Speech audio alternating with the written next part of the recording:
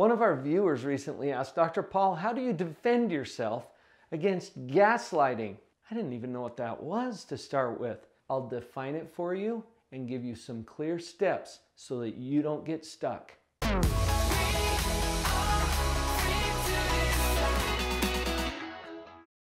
This term gaslighting comes from a movie that was created back in the 40s where a man was manipulating this woman in some very subtle psychological ways, and every time that he did certain things he would adjust the intensity of the gas lights. And so that's where the term comes from. Gaslighting is a form of psychological manipulation where the perpetrator of that manipulation is trying to get the other person to feel like they're crazy or to doubt their own sanity or judgment or perceptions. Sounds fun, right?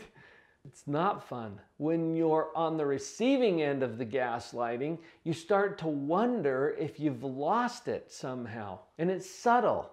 It's not easy to detect sometimes. So one of the first things that we need to do is start tuning in to our own body and our own reactions when we're around other people. If you predictably feel like something's off, or you start to wonder about whether you're perceiving things correctly or you're remembering things correctly, this could be a form of gaslighting. So pay attention to that. As you become aware that something might be going on, try to notice the patterns. For example, there will be times when you're not happy about how someone treated you or something that was done. And as you approach that situation with that person, you end up apologizing every time. I'm just using that as an example. Sometimes that's an indicator that that person has switched or flipped the concern that you're trying to share with them and bringing it back on you. If you find yourself trying to apologize or personally backtrack when it's really someone else that you're trying to confront about their behavior or choices, that may be a sign. Pay attention to it. When you start to notice the patterns that are developing in a particular relationship, it actually starts to reduce the personal impact that it has on you. Part of what we're trying to do here is get to a point where in your own mind, you're not questioning or doubting your own sanity and judgment as much. One of the characteristics of gaslighting is that perpetrators of this kind of manipulation usually try to isolate the person that they're gaslighting so that they don't have contact or exposure to outside influences so much, and that way they have a better chance to manipulate them psychologically. Which leads us to another strategy that can help, and that is to associate or network with other people. Talk to some people. A lot of times what's happening in a gaslighting relationship only works for that person if they can keep it very isolated, very contained. So when you start to talk to other people, you start to notice, hey, wait a minute, this isn't a normal thing to happen in a relationship.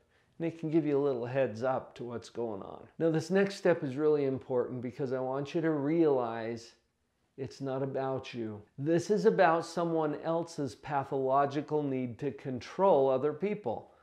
Which when I say that sounds like pathology, doesn't it? If you have to control other people, that's not healthy. And this is usually about someone who has a pathological need to control other people, and it's not even about you. In fact, if it were me in that situation, I'd be experiencing the same thing that you are. If it were my sister in that situation, she'd be experiencing the same things that you are. It's not about you. Don't take it too personally. And this is hard because it is you. And when it's happening to you, it's easy to take it personally. I want you to detach yourself from it enough that you can see this isn't about you. When you start to see the patterns and you know that this is happening, there will come a time when you have to reevaluate the value of this relationship in the face of the kind of dynamics that you're observing here. It may not be worth maintaining that relationship. Now, I'm saying that with an acknowledgement that this can happen on a lot of different levels. I've heard of all kinds of gaslighting behavior and manipulation that happens in the workplace, for example, with a boss or with a coworker. That's a little different than if it's happening at home in your key relationships. So you have to take all of those things into consideration. I'm not saying that you should leave that person or separate yourself from the relationship, although you may consider that. It's important to start to address the dynamic that's going on here because it's not psychologically healthy for you or for the gaslighter. I already mentioned that it could be helpful to fortify yourself through social interaction and networking so that you can have other minds and eyes looking at this dynamic and giving you feedback. Another really important part of this is to strengthen yourself mentally and psychologically. You got to be able to take care of yourself. In fact, there's another video, I think you should cue it up next. We'll put a card right up there so that you can click on it, about mental health self-care strategies.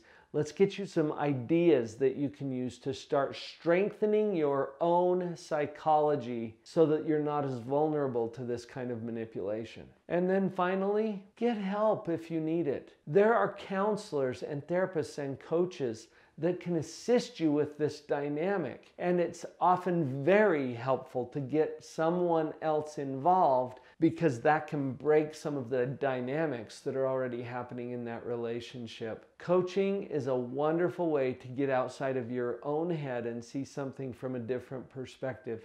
So get whatever help you need. There are so many resources available to you, and one that I want to particularly invite you to take advantage of is a copy of my book. I am giving this to you for free. All you do is pick up the shipping. drpauljenkins.com. There's a link in the description.